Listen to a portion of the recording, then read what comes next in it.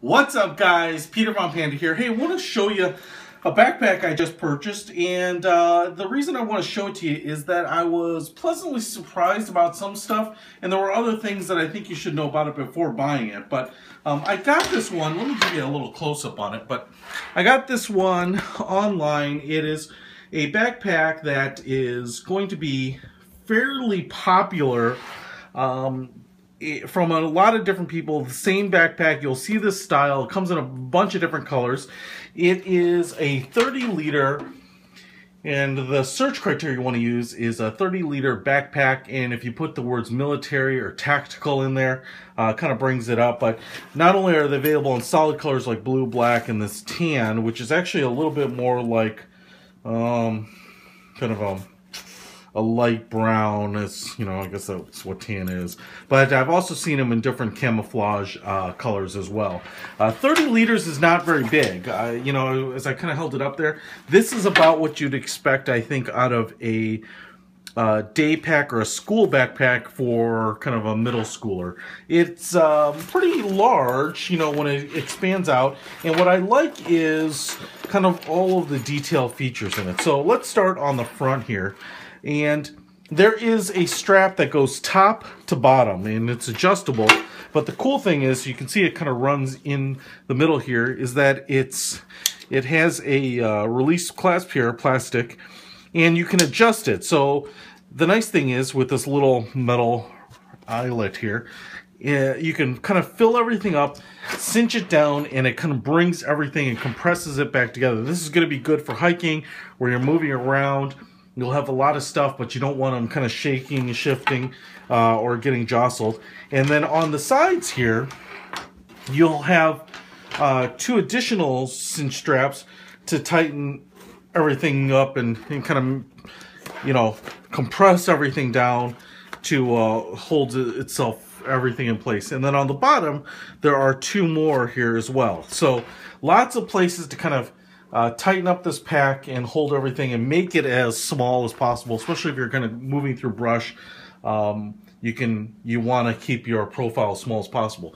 That being said, I don't really see this as a pack that a kid would use because of all the straps, and it tends to be a little more durable and military-like, but because of its size, it's really only going to be something that you want to use for day hikes and kind of light backpacking, light camping, I should say.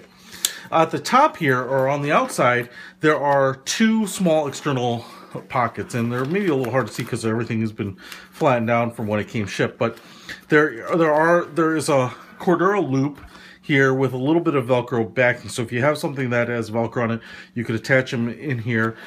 This top pocket is pretty small. It's zippered, it's lined.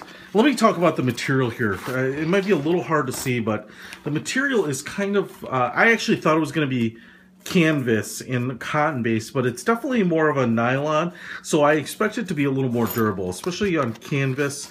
You know, it kind of gets thin, it's easy to cut, and ends up being a lot of holes. But this is going to be a little more durable. So I was actually pleased with that because I thought it was going to be canvas. This top pocket is kind of the perfect spot for, a box of 50 rounds of 9mm, a handheld GPS, half a dozen candy bars or chocolate bars or something like that. So you can have stuff on the outside in kind of this pocket, and it would hold a Coke can, in my opinion, too. So maybe you have a brew or something you're taking out on your hike. This lower pocket here is a little bit larger. It kind of is about the size to me of a tablet, like a Kindle or something like that. It has outside straps here, so you can kind of clip things on, and then each of these straps have a little loop, like kind of like a pen loop. I'll get into that a little later because there are a lot of places to store pens in this thing. The zippers don't go all the way down, but they go about 2/3 of the way down, and you can put stuff in here. So if you do carry a tablet, if you do carry like a solar panel, put it in here. This outside pocket on both of these has a plastic backing, so assuming you're getting pelted with some rain, I don't think you have to worry about at least this front flap allowing a lot of water to penetrate. But there's nothing about this that says it's waterproof to me, although the nylon might be pretty tight. But If you're going to hike in rain, that might be an issue.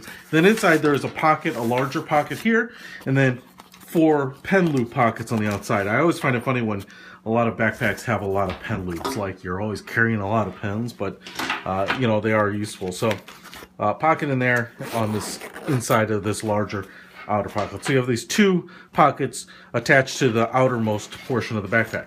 Then in the backpack itself, I showed you this pocket, there are actually 2 main compartments, a smaller main compartment and then the main compartment here.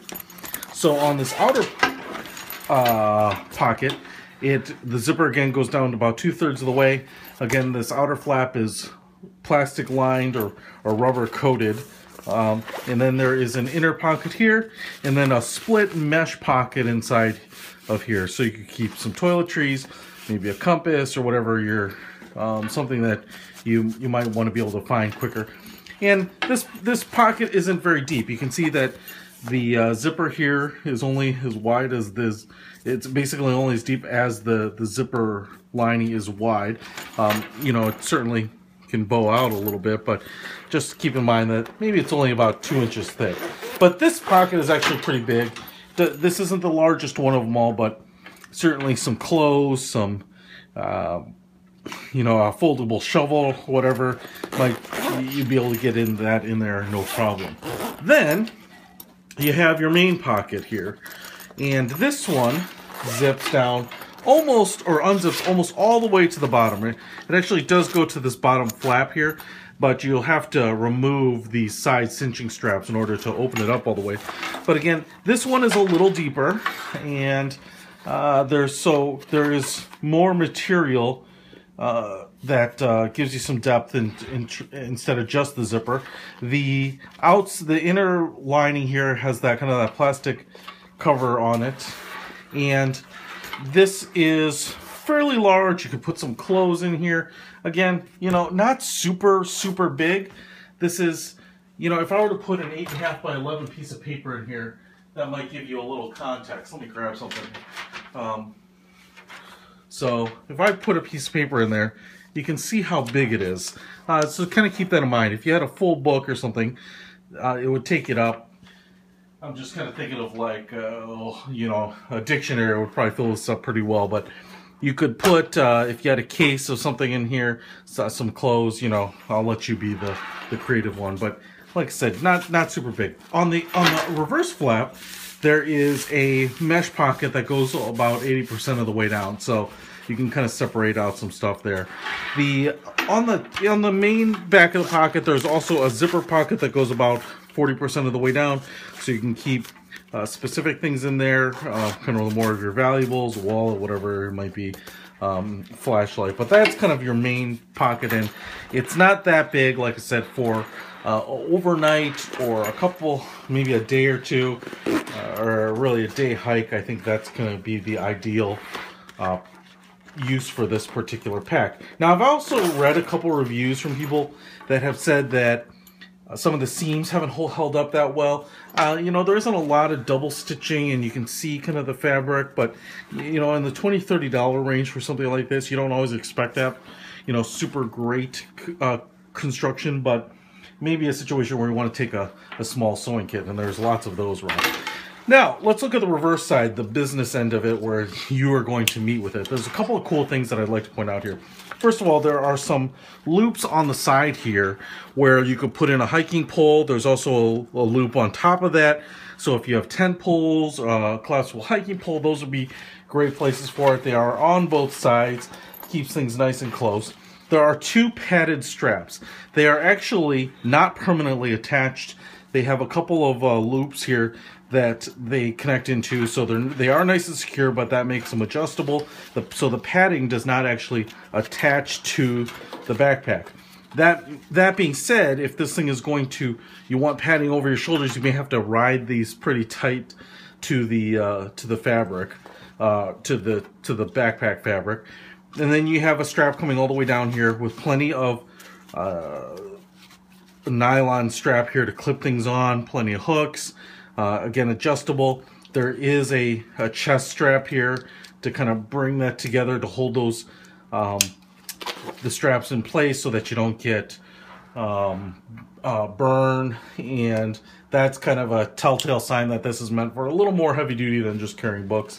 And then there also is a waist strap here. I've cinched it all the way down because this is not something I'd use a lot, but that's nice too, so you can kind of put the weight on your hips. Like I said, this isn't a super big bag, so I kind of expect this waist strap to be pretty high on you.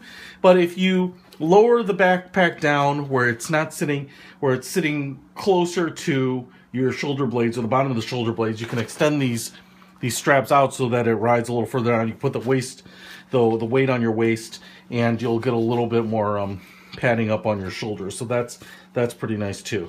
And then if you look at the back of it, it does have some breathable mesh. There's a little padding here. I was actually surprised on that.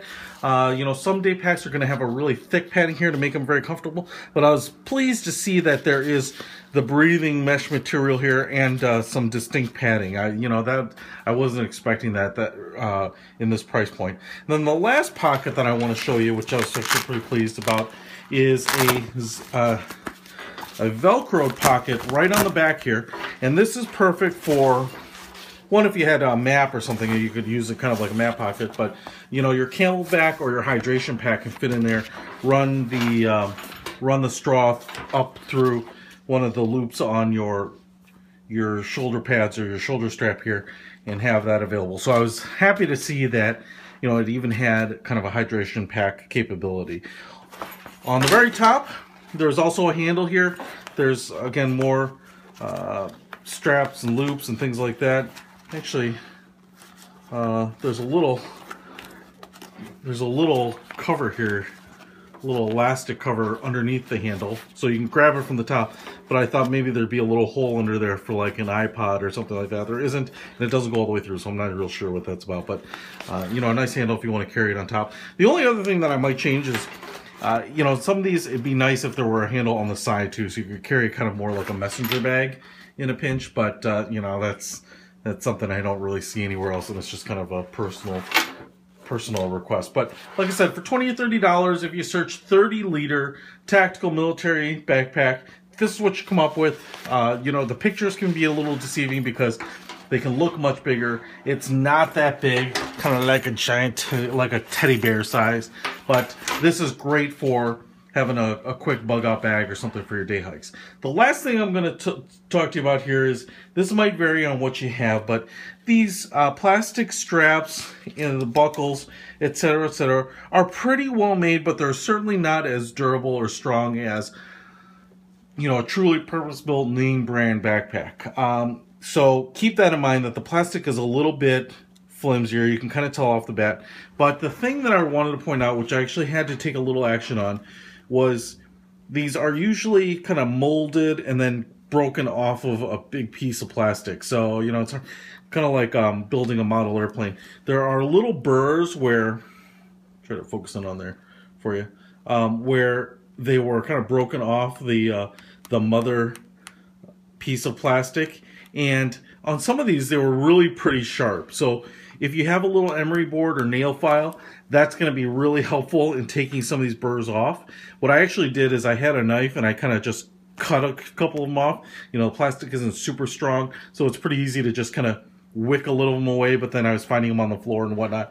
So you may just, if you have a little piece of sandpaper, it's going to take you a couple seconds per to just kind of file them down there. But it is a little annoying because as I was handling it and going through it on the original inspection, I was kind of getting little nicks, and they were kind of painful. So there were some that were worse than others, and especially when I was adjusting the straps, I was catching my finger on some of the little burrs. So you may want to take and invest a couple minutes to do that before you start using it. But otherwise, like I said, a pretty good value for the money, but I wanted to give you a little deeper look before you bought it because of those considerations. So Peter von Panda for the 30-liter military tactical style day pack, out.